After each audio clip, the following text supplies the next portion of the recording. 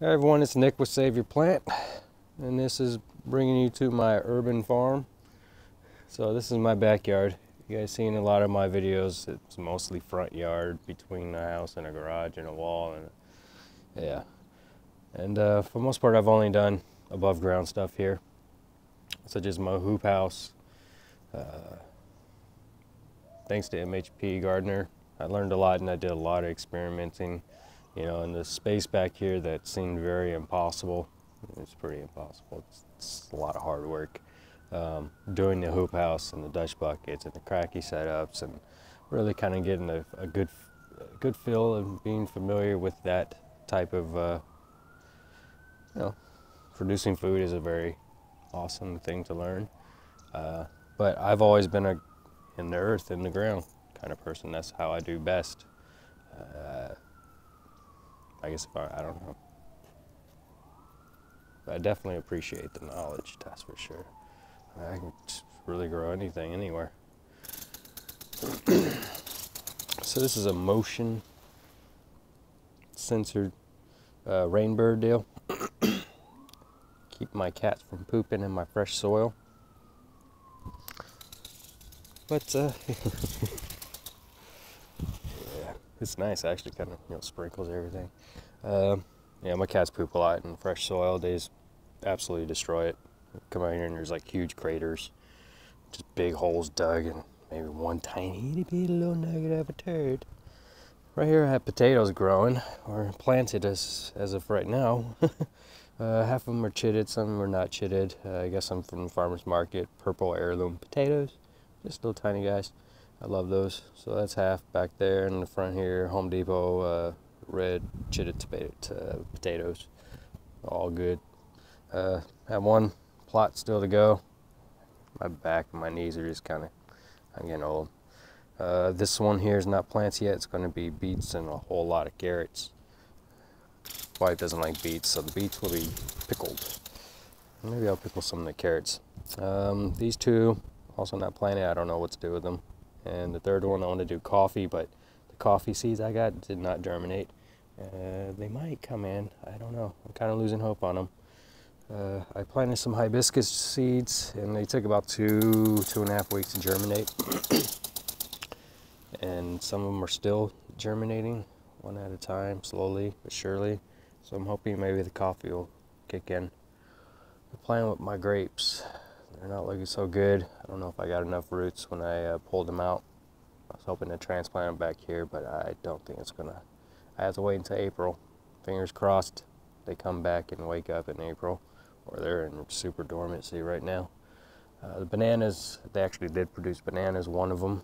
It's already chopped down. It was about as tall as that one. It's interesting, right before it starts producing the bananas, it puts out this odd, weird looking leaf. It's it doesn't look like the rest of the leaves. It's very different. So I'll know when these, there's my finger. This one and this one, for sure next year will produce bananas. And they're really good bananas. So far I just have sugar snaps, snap. That was all from the Rockwool cubes. Sorry, that word always trips me up.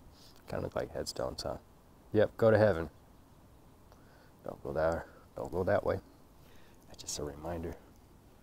As for next week, planning to get all this cleaned up, trim this back on down, all the way down,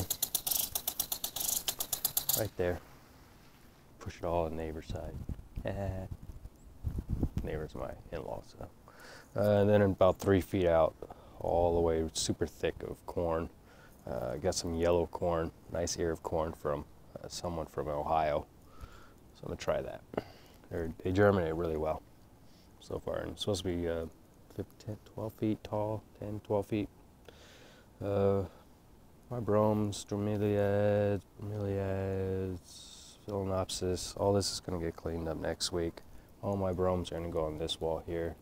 That is pretty much as much sun as that side gets every single day, so it's not too much. It's not going to burn them. So all that's going to go over there. There's some redwood planks. Plank. Just up against the wall. Just a straight table pretty much for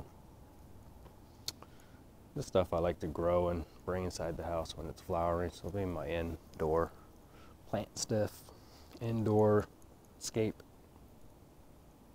nursery, and succulents. Nah, it's too shady for succulents. This I'm gonna take a chainsaw and just bling, and it'll come right back. I've never done it. This has been planted here for 6-7 years, and it's pretty old. It's a lot of the same stuff. I probably looked at this for the last 3 years. You know, the exact same one. So it's just old. It needs to be trimmed down, and it'll come back. I'll use a lot of this as mulch just for layering it right back down on top after I cut it down, because then it'll come in like this, you know, nice, young, vibrant green. It's cool succulent. My wife was like, that thing is ugly. I'm like, it's absolutely gorgeous. It has little yellow flowers. And the whole thing was full of flowers. Should have taken a picture. This is a strawberry and it's not growing. And compost tea. This is definitely needed. As I plant, I water with compost tea. And so this is some pantyhose and a beer, because you need a beer when you have to ask, hey, where's the pantyhose?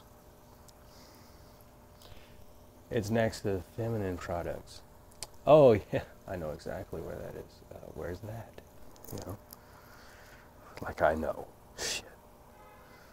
In here in this sack is compost, just regular. You can pick any kind of, whatever kind of compost you got. You come box store, whatever. You can even put manure in it if you want.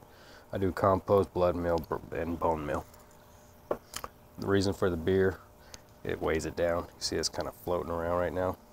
Without that beer, that thing would just be... And you have to aerate it. You definitely have to aerate it. Okay, this helps balance your bacteria. You don't want things like E. coli or any of those scary things. And this actually really helps. Also dechlorinates and circulates so that your compost tea is being spread out. You can see it's pretty brownish. And this one over here, this is just a dechlorinating station.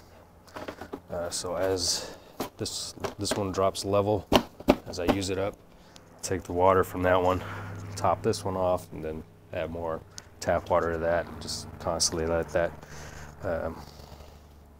ozone filtration system.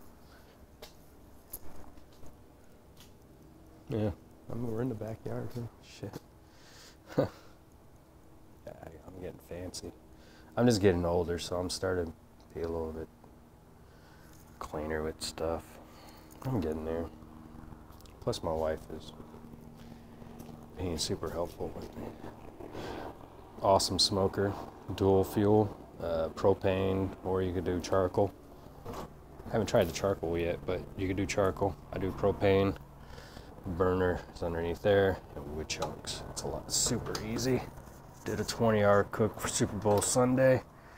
Had a 12-pound Boston butt, and this is awesome. The shelves have some. Gotta get those in there, but it's 4 shelves. $150 at Home Depot. This is the best smoker. Get home from a long day and just toss on a pork picnic. Done within 5 hours. You can get home and have a pulled pork. All right, that's it. I'm not gonna keep you guys going. I'll keep you guys up. I'll see you guys later. Peace out. Save my plant. Ask if you have any questions. Ask your questions. And if you live in Mar Vista or Southern California, you want to come here and check out the farm. You want to give me a hand. You want to learn something. Totally, absolutely free. Just let me know what day you want to come and be here. You can come in through the alley. All right. I'll talk to you guys later. Peace out.